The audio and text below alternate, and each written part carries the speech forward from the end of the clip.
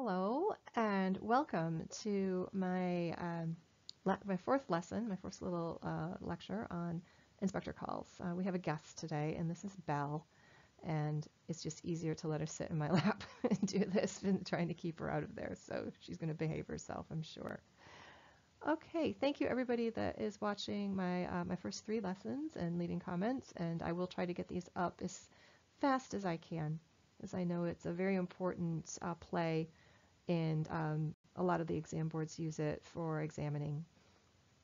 Okay, so what are we going to talk about today? Well, we are going to discuss the role of women in 1912 and in 1945 and the monumental changes that took place between those 2 years. Now remember, Priestley wrote the play, I almost said novel again, play in 1945, but he intentionally set it in 1912. And you will be able to address that question a bit more today, add more to it. Why did he do that? So again, to help with that as well, we're going to look at some of the historical context of 1912 and 1945 and how it relates to the play. Big changes for women, but big changes for everybody. The class structure we talked about in lesson 3 nearly completely breaks down in 1945. Rights for women, rights for everybody. A new form of government is voted in. We're going to start looking at Shelia as a character and how she's presented in the beginning of the play. We're going to keep it to the beginning because we are going to talk about Shelia and how she develops throughout the play in future lessons. She's quite a complex character. And then we'll look at a few practice questions to basically give you some practice, obviously, and you can start preparing for those exams that are coming up. So let's begin. What is who I'm talking to? Okay, so we're going to start off with the role of women in 1912. Now, in 1912, women did not have the right to vote. They were what was called disenfranchised. Okay, so they were not allowed to participate in the political process. They couldn't stand for parliament, and there were very few work opportunities available. Now, this sounds ridiculous to us today, to tell half the population you have no voice in who governs you. Absolutely. That's the way it was back then. So they were very reliant on men at this time.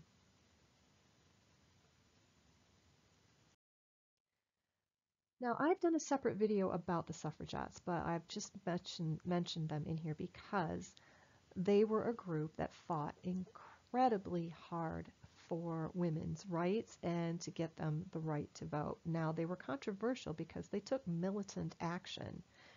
So it says on the slide, the suffragettes were a group started by Emmeline Pankhurst that fought very hard to gain the right to vote for women. Now, there were attempts before. There were other groups called the suffragists that believed in using peaceful methods. They spent decades demonstrating using peaceful methods, and they were just ignored. And finally, women had enough and said, we've got to take more drastic measures.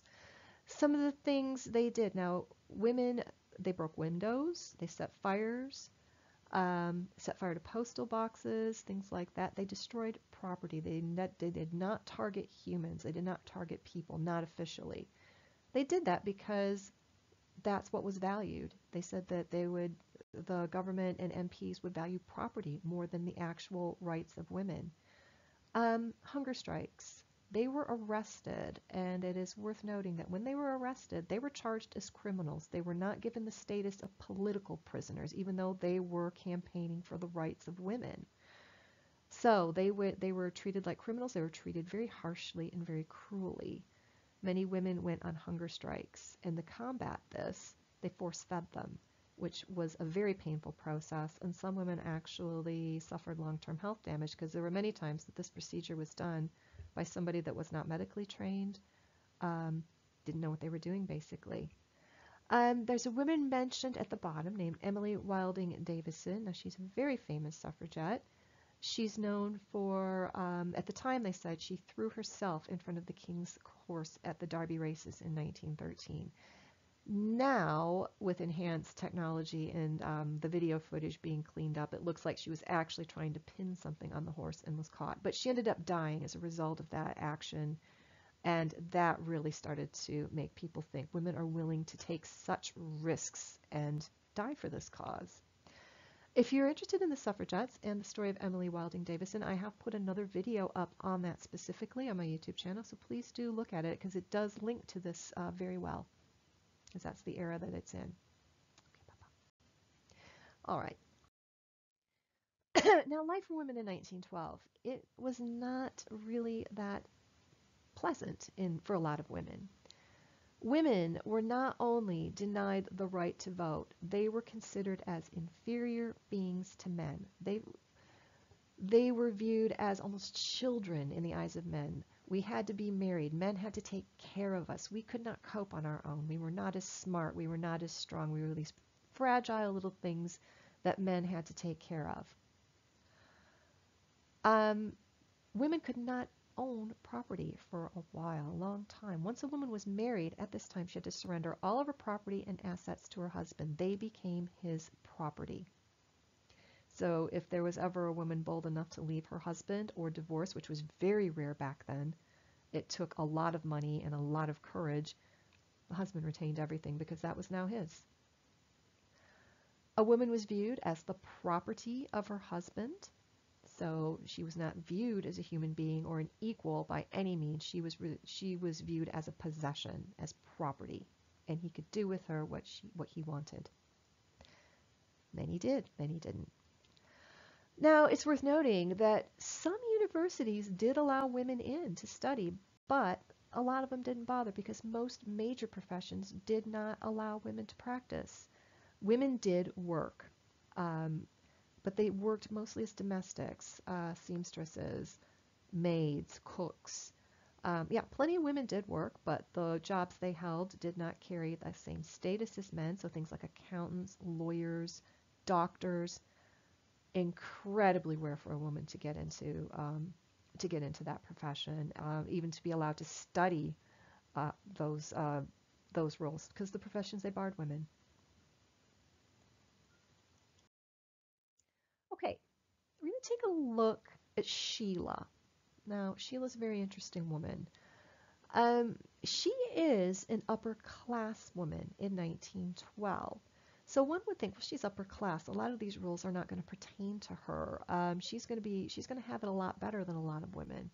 Well, in some ways, she probably does. She doesn't have to worry about working for a living. But now Shelia, being an upper class woman, has a lot of responsibility because her life is going to be ruled largely by rules of etiquette and behavior. Women had very strict rules to abide by. Reputation was important. Your reputation was everything. And your reputation could be destroyed by a mere rumor that you did something. You didn't need proof. All somebody had to do was say something. If the right people believed it, your reputation was destroyed. Sex before marriage, that was absolutely taboo for a woman. A man too, but men tended to get away with it a bit more. But if a woman did that and it got around in the right circles, her reputation was destroyed. Now that could make a woman unmarriable. And that was very serious. If you could not get married, who's going to take care of you? Who's going to depend on you? Because your opportunities are so limited.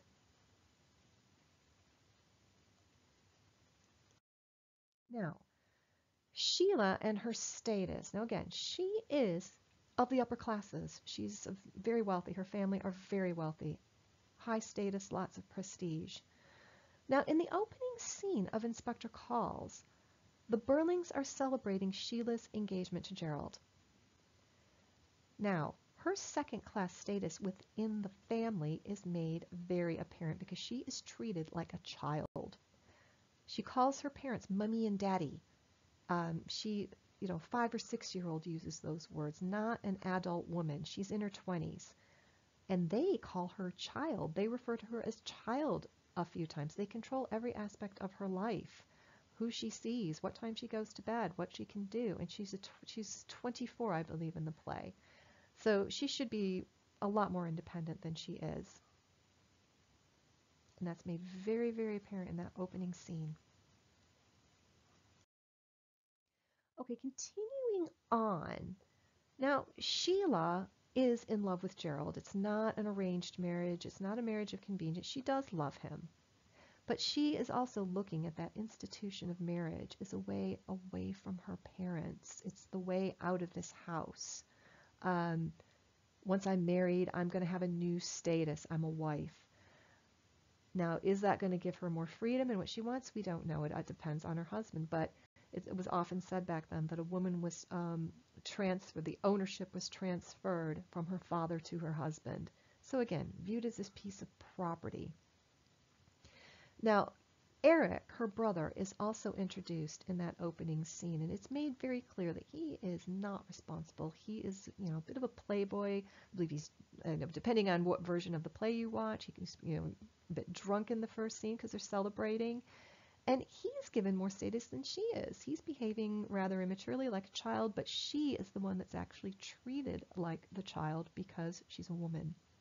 So she's clearly more mature than her brother Eric. However, she's still looked upon as having less status than him due to the fact that she's female. So in a lot of ways, Sheila embodies the position of women of her time, even though she is of a very high social class. So her class does not save her. Okay. Now the historical context of the play. Now again, in the last lesson we talked about how the play is set in 1912, but Priestley writes it in 1945, and there's a world of change that happens between those 2 years. Now in 1912, the Conservatives have a majority in Parliament, and the First World War has not yet happened. We're on the brink, we're getting there, but it hasn't happened yet. So this old class structure is still in place. The Conservatives, who are a party that is more, everybody needs to take care of themselves. The rich own most of everything. That's in place still. 1945, we had fought 2 world wars. This destroyed that whole class structure. It was almost gone. And the Labour Party win a majority in Parliament. So now we're hearing things like better homes and better housing, better pay, more social reform in this changed status of women as well. This applied to everybody, but it particularly helped the status of women. Whereas before the upper classes, there was no social reform, there was no poor reform, there was no social welfare system at the time. Now, what does this mean for women? Well, between 1912 and 1945, a lot changes for them. They gain the right to vote. They gain the right to vote in 1928. So now they have a say in their government. Women begin working outside the home. Now, they did start working outside the home in the First World War. The men were called away to fight, and then, of course, factories needed workers to make uniforms, to make weapons, machinery parts. Women took a lot of those jobs. They took jobs in factories, but with the First World War, as soon as the servicemen came home, the women were let go. And they still did not have the right to vote. So even though for a while they enjoyed this status of working outside the home, as soon as the war was over and the men came back, they kind of just were put right back into their old way of life of wives, mothers, domestic servants. You're the property of your husband, even though you've been making your own money for the past 4 years. But in 1928, women are given the right to vote. Now, they are again working in factories due to men being abroad and fighting the war. This is in 1945, I should say. Now, in 1945, many servicemen are still away and women have the right to vote. Now, there's a general election. With many servicemen being away, they couldn't vote because the war was over, but they still hadn't all been brought back yet. Women are now voting, and now instead of the Conservatives being in control of Parliament, the Labour Party takes over. So the Labour Party start to bring in better social reform, start thinking of other people that share the wealth a bit more. Remember, Priestley was a socialist. I talked about that in the last lesson. And that ends the old class structure. almost completely obliterates it. Okay, so that is the end of the information part of the lesson. So here are some practice questions for you that you could work on. How does Shelia demonstrate the condition of women in 1912? Okay, so we can talk about how she is treated, how her parents talk to her in that opening scene. Child, how she refers to them, mommy and daddy. Even though she's a woman, she's treated like a child, like she's just this delicate piece of china that needs to be taken care of. She's given no status. She's under the status of her brother, who is very immature, intoxicated, and doesn't really seem to have a care in the world. Now, both of those characters evolve quite a bit in the play.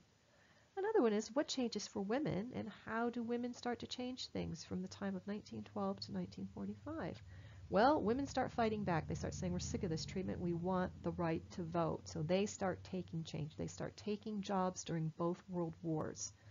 And then, of course, how do things start to change? They're given the right to vote, and they take part in that general election in 1945 and help Labor win. Okay. All right, so that is the end of this session. I'm going to be back again, hopefully this week, with another one. But look at Priestley and how he uses an Inspector Calls as an anti-war sort of piece of literature and some other aspects. There's lots to cover.